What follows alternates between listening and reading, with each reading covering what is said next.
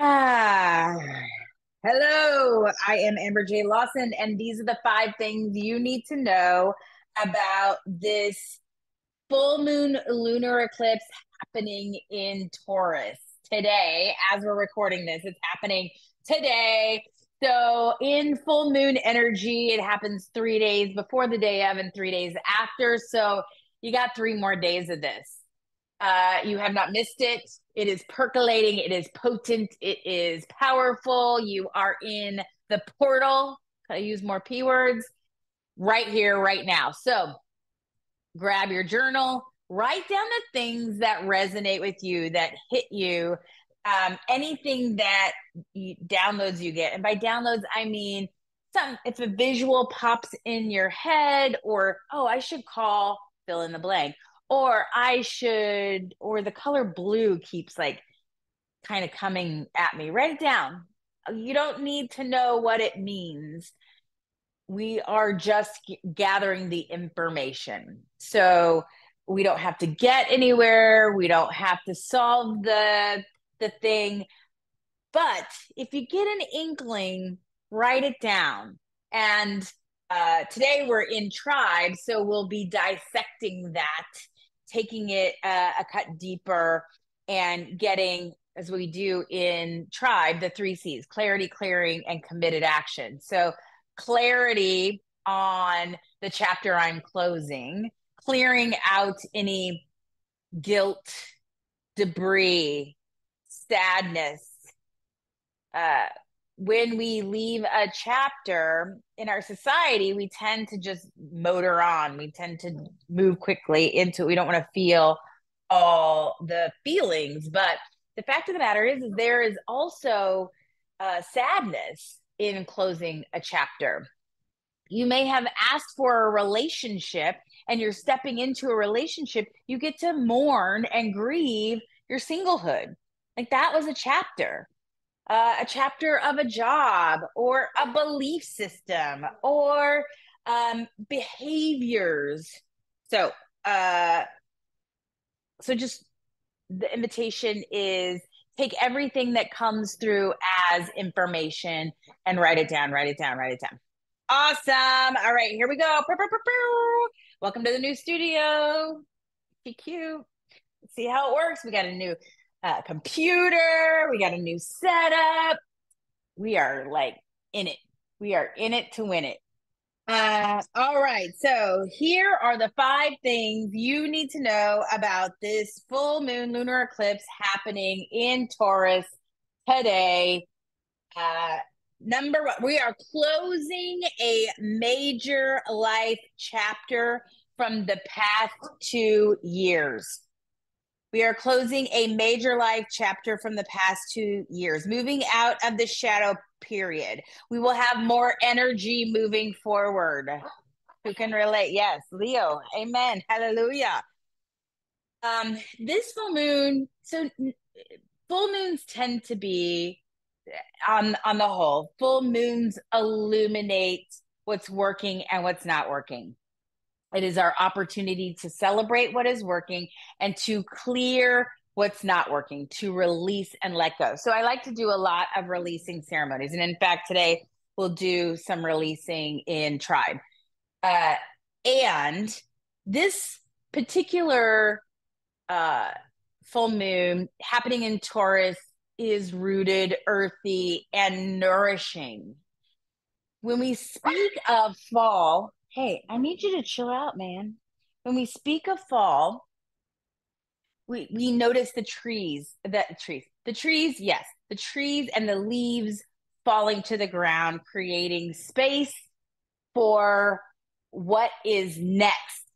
Again, a grieving period, this time where all this foliage, all this growth, all this expansion, and the leaves fall to give us space. And if a tree holds on to a leaf, the leaf could kill the tree. So it is natural to let it go. This is a natural process, and it is being highlighted by this full moon. The leaves fall to the ground and create nourishment for the roots. In fact, was it Jessie May, or I heard this just yesterday, that in the fall, that that is actually the strongest period of the tree, because it's not pumping out the leaves. It is absorbing the nutrients. It is deepening in fall. So this is an opportunity to deepen. Fall, deepening. We are in it now. Use it. Where do I get to deepen my practice, my beliefs? Where do I get to go to the gymnasium of my business? This next chapter, maybe it's relationships, deepening what is between me and what I am calling in this new chapter. It is a turning of the page right here, right now. Leo is like singing along with me. I think he's like proselytizing, and I appreciate you, young man. This full moon is releasing anything that is not stable in my life. So just notice what is not stable. Are there relationships that keep you on edge? It might be time to either A, address them, or B, release them. It's also a time to notice where I'm giving from a not full cup. Oh, we talk about self-care and we roll our eyes like, Amber J, and I don't need another bath. I don't need another shower, another massage. I mean, I could use a massage, but the idea of where is my cup not full? Where am I giving and giving and it's not from the overflow? Like, we are meant to fill our cup first, especially as the divine feminine. We go first. We get to, and we have it very flip-flopped in our society in this time and culture, like go, power through, push, give it your all, power, boss woman, all the things. And like great to be boss babe and all those things. And actually, we move further faster when we rest and when we give from a full cup. What does a full cup look like for you? What does a full cup look like for you? This is all number one. Number one of the 5 things you need to know about this Taurus full moon lunar eclipse happening today. New understanding of safety. When I am rooted in my knowing, in my internal and eternal knowing, I have a new essence and rooting of safety. When I am rooted, I feel safe. When I feel safe, my expression, my next chapter, I step fully in. I don't have to be or do anything to fulfill anyone else's outside of myself. It is me, and I get to create my world. Taurus loves to be taken care of and nice things. You get to have nice things. There is like there in the spiritual world, sometimes this comes up, is that if you're a spiritual being, you can't have nice things. You must recuse all the things. That's not what this Taurus full moon is. Enjoy the nice things. You get to have all the things you desire around you. Remove that. You deserve it. You deserve it. All right, number two, are you writing this down? What changes have you been battling this month? Where are you resisting change? And this is important for those of us who are in tribe today. Where do you get to change? Where have you been resisting change? Job, relationship, hard conversations, your body, your behavior. What would a healthy person do? Would a healthy person have a drink of alcohol right now, or the 3rd drink of alcohol right now? Would a healthy person eat that processed food? So coming from that, I say I want X and I'm resisting it. What is in between that? In this, we become more comfortable with our voice, speaking our truth, standing up for what we believe we need, want, and desire, because we're taking the time to fill our cup. Back to number one. Ping, ping, ping, ping. Inner peace and knowing. I'm done fighting. I'm ready for peace. What's happening in the I is happening in the we, is happening in the all. The earth is asking for us right here, right now, to, when I am peaceful, I create peace on the earth. The earth is crying for us to stand in our peace, peace for others on the planet. It is the hurt that creates war, that creates divisiveness, a lack, a vengeance. And it is the Dalai Lama that said, it is the Western woman that will save the world. So it is upon you hearing this right here, right now, to choose peace in yourself. However you get there, this is creating the ripple effect on the planet. So where do you get to choose peace in your life? Where do you get to practice peace? What would be a new practice to get to peace? Quieting that voice in your head, quieting the belief that it is outside of myself. We are all connected. We are all one.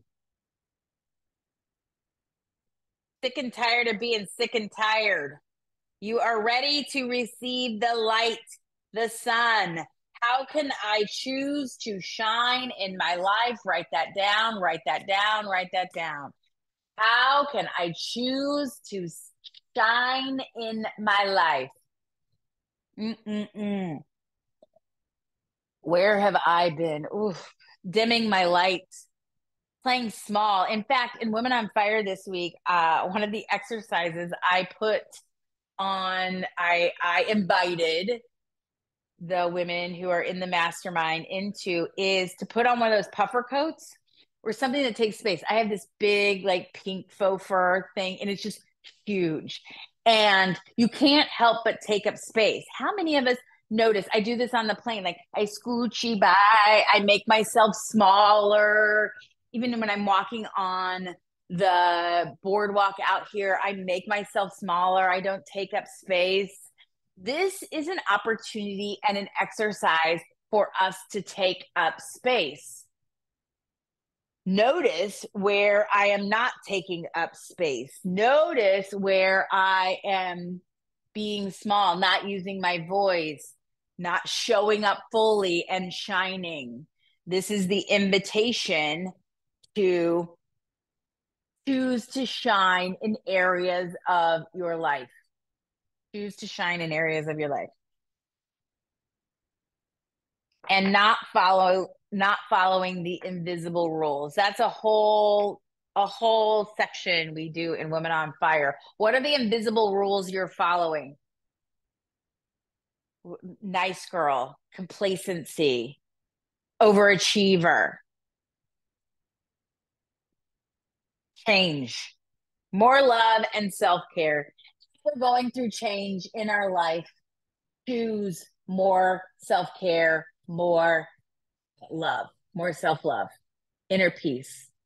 What is that practice you can take on at this time? Put it in the chat. Let me know. Number three, it's okay to be conscious and like nice things. I hit upon this earlier. Opening up to receive. Those who've been around me long enough know I always say, I receive. I receive. How many times do you get a compliment and go like, oh, this old thing, I got it at Marshall's for $5. Oh, this was last season's. Oh, I can't believe I can fit in it. Fill in the blank, right? This is a reminder that you are the radiant being. You are the divine light. Yes, we see you flirting with life, turning your light on. And I receive the abundance. I receive the love. I receive the support. Ah, take a deep breath right here, right now. Ah. So the solar eclipse is about balance. We know what we don't want. Listen emotionally. Listen emotionally. What do you want? What do you need? Take time to rest, reset, and integrate. Rest, reset, integrate. Rest. Do nothing. How many of us even know how to do nothing? I mean, it's not easy in this. There's always something pulling our attention. Even if we're just watching that show, how can we just do nothing? Even better, bonus points if you do it in nature. Reset. When I rest, I get the information. I am fresh. I am filled.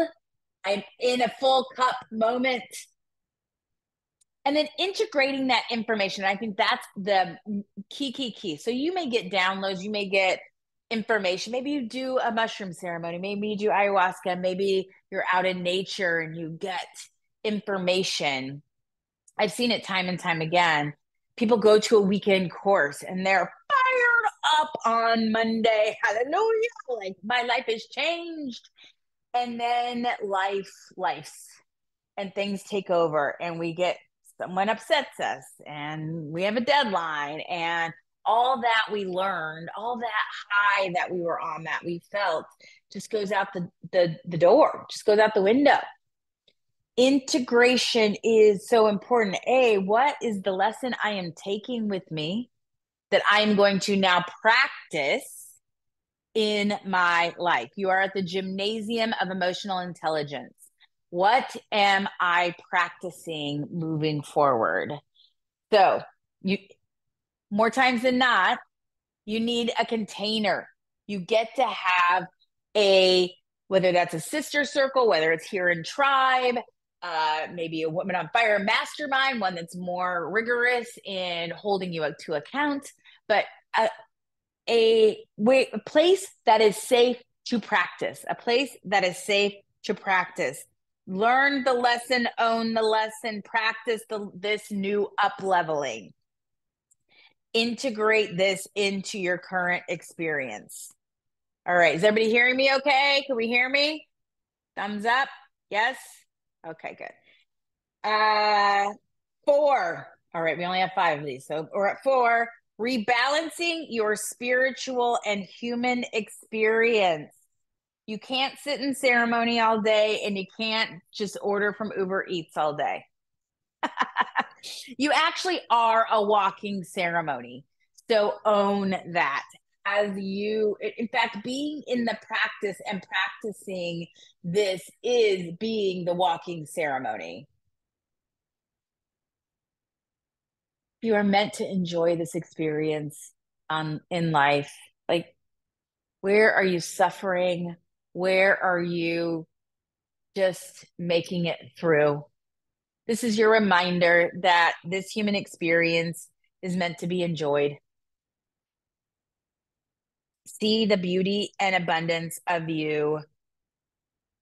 And don't ask for freaking permission.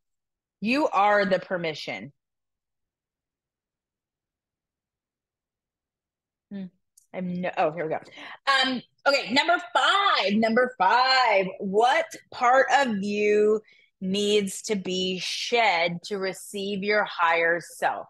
Those of us who are sitting in tribe right now, the first thing that comes to your mind, what is in the way, what gets to be shed, what gets to be let go, write it down, write it down, write it down.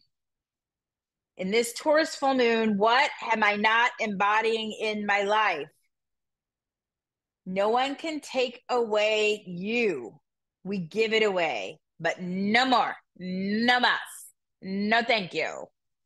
This is a celebration. And as I mentioned, the full moon is an opportunity to review where we have been, what we created in this cycle. And this one in particular is talking about the last 2 years. So celebrate. What are we celebrating in this cycle, in this 2 years? Boy, I reflect back and I thought I was kind of doing great in this cycle, but it's just been in this last month where I feel back to normal. Now, mind you, I've been going through menopause. We had a pandemic.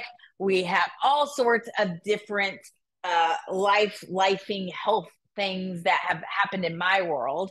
And I've been through it. And I have a new energy, this like, it's not my old energy, but it feels familiar and it feels go get him. And I feel clarity. And I was like, oh, wow, I was really in a fog the past 2 years. I was really surviving, not thriving. And it takes this like opening this portal to acknowledge that. And I celebrate, man, I did it. Boy, I look like I had it together. And I acknowledge myself for constantly showing up again and again and again, willing to renew, willing to come at it again, willing to expand, to see my blocks, to honor my truth, to find peace in my body, in my heart, in my soul. So this is a celebration. The golden door is opening. You finally decide to step in. You finally decide to step in with both feet. You are supported more than you know. This is the sign. There's not a signier sign than this sign. If you were looking for a sign, this is it. You are more supported than you even thought you could be. Your manifestation is here. Allow it. No more asking for permission.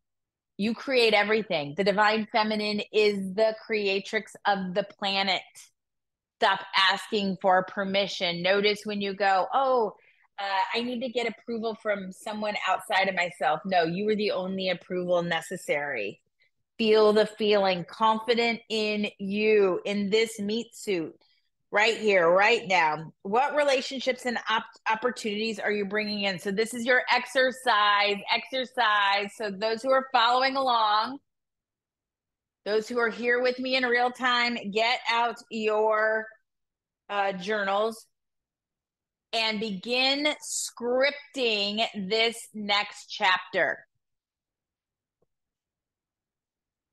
I love it that on October 28th, 2023, I had clarity of my next chapter. I am stepping into being a speaker and inspiring large audiences ready to receive my wisdom, my information, supporting the planet in change, in transformation, in building those muscles.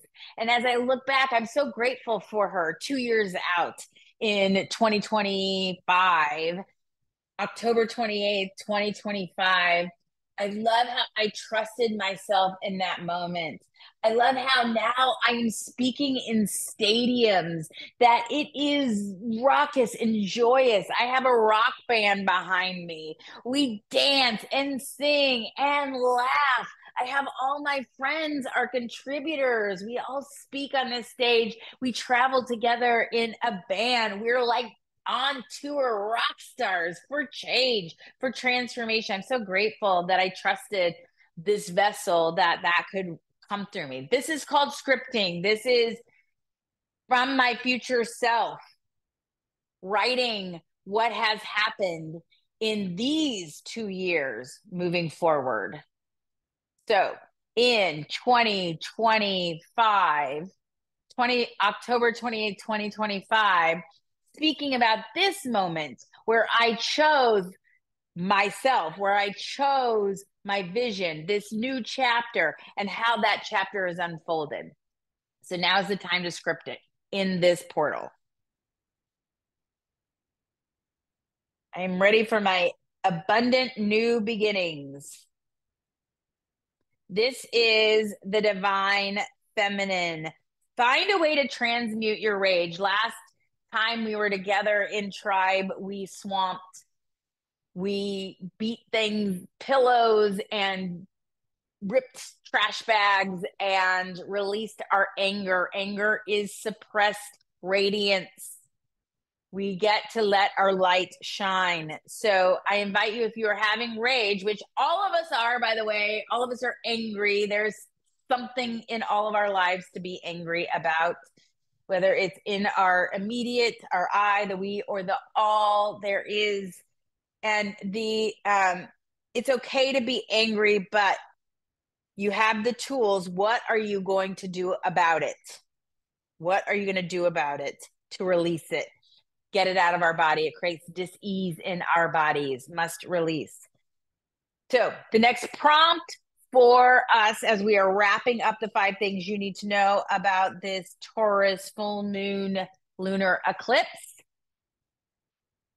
the prompt is, what did it take to move through the evolutions you encountered in the last 2 years? What did it take from you to move through the evolutions you encountered these last 2 years? So write that down right now. Write it down. Write it down. What did it take from you? Write it.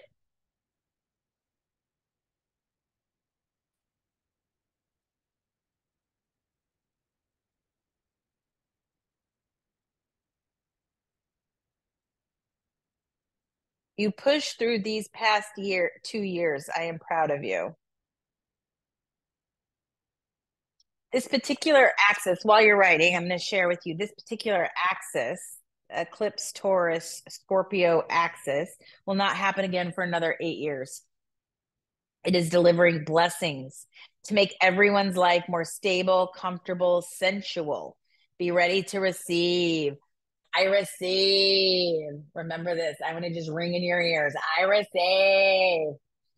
You'll be looking better, making more money, getting more support, feeling more loved over the next 2 weeks in particular. And then as you continue to write this prompt, honor your journey as you choose this chapter. Honor your journey as you choose this chapter. Woo! I honor your journey. And I'm excited to see what this next 2 years is about. So for those who are joining on video or on the after the recording, please share in the comments what you discovered, what you saw. For those who are with me, we're going to open it up and begin sharing. For those who are following the recording, like, subscribe, all the things. Until next time.